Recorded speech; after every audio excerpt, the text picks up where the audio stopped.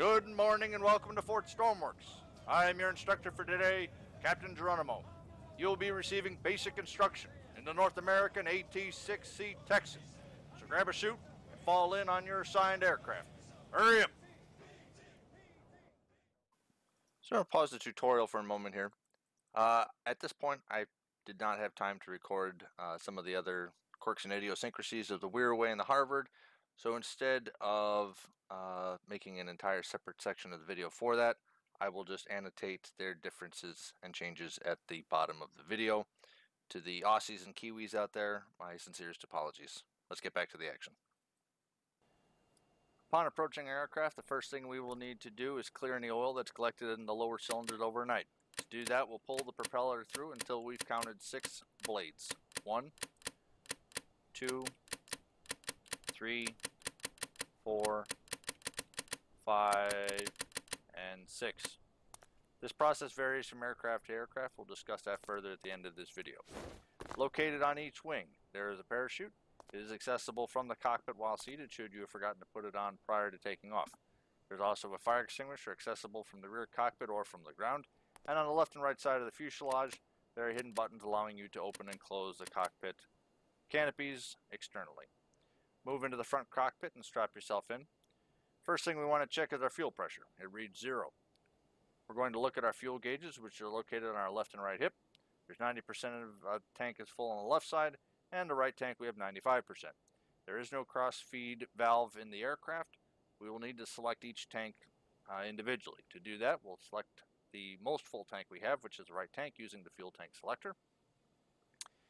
We also need to now pressurize the system. To do that, we're going to use the fuel hand pump, and we need to attain at least 3 pounds of pressure in the system. To do that, we'll pump the fuel hand pump roughly 12 times.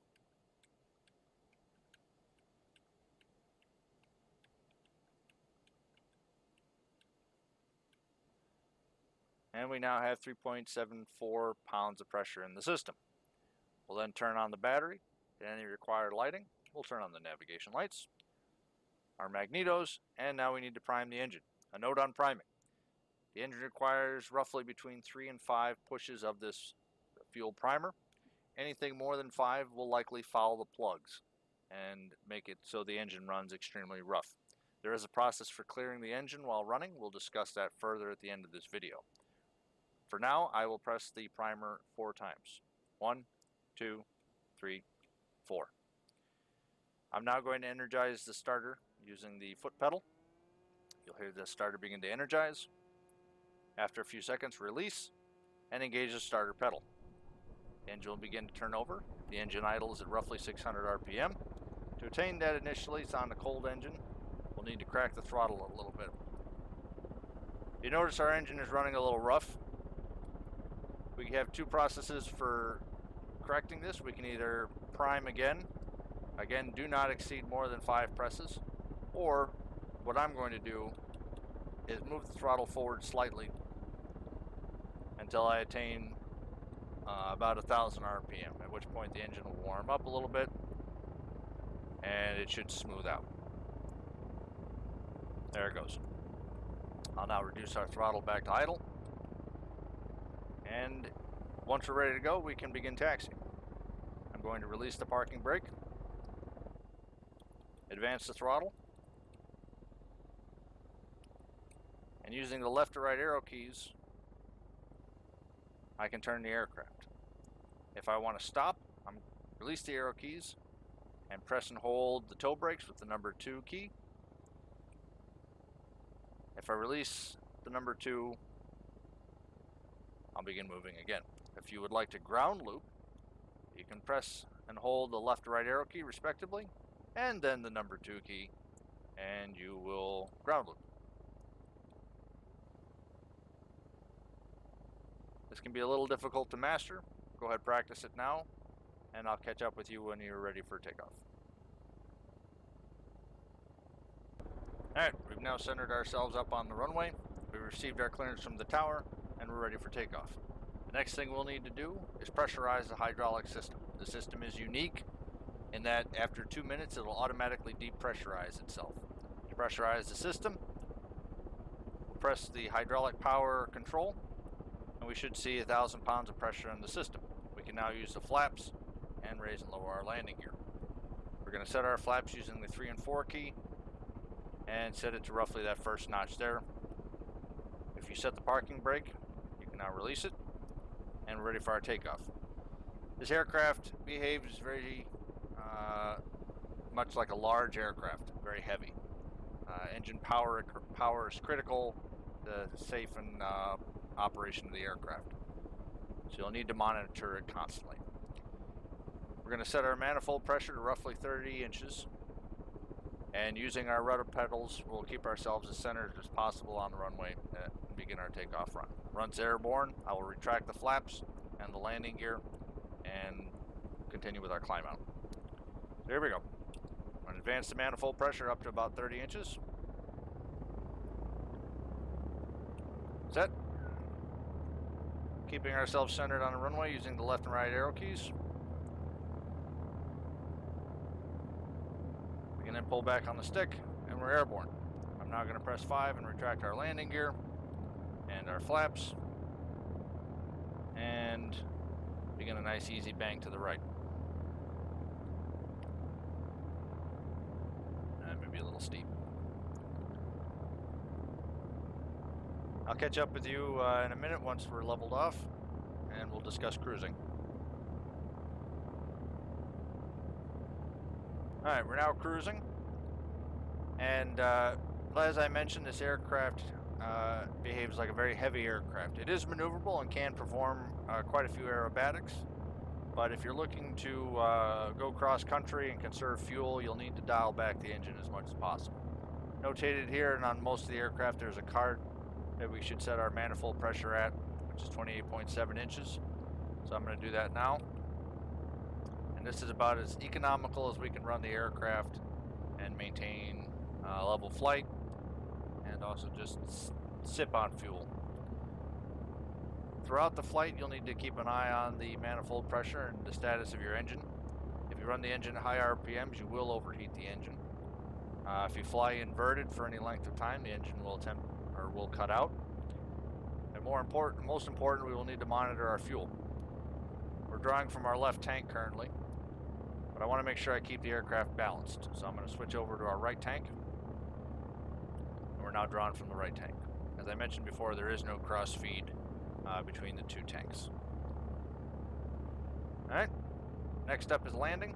I will get back to you in a moment to discuss our landing. Alright, we're into a very long, lazy base leg of our final into the multiplayer island here, so we're going to get the aircraft ready for landing. First thing we need to do, pressurize that hydraulic system again, verify 1,000 pounds, and we can lower the landing gear and the flaps. Move the flap indicator all the way to the stop, and verify that we see the right tab on the left and right wings, verifying that our landing gear are down and locked. We're then going to turn into our final.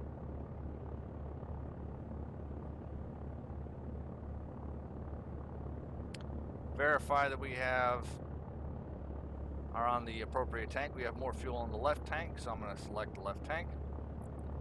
And I'm going to back our manifold pressure all the way off to 28 inches. And this will set us up on a nice, maybe a little steep glide slope into the runway. And I'll catch up with you when we're just about to hit the threshold. Alright, we're about to come over the threshold now.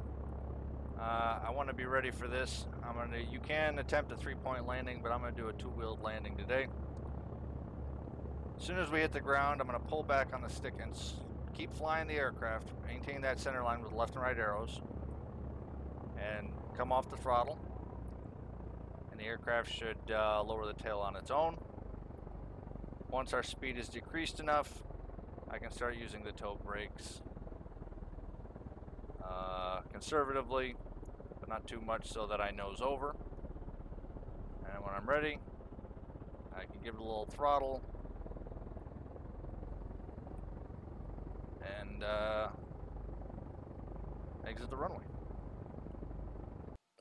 Alright, now that we're safely on the ground, we'll go over some of the quirks and idiosyncrasies of the aircraft. We'll start with the throttle.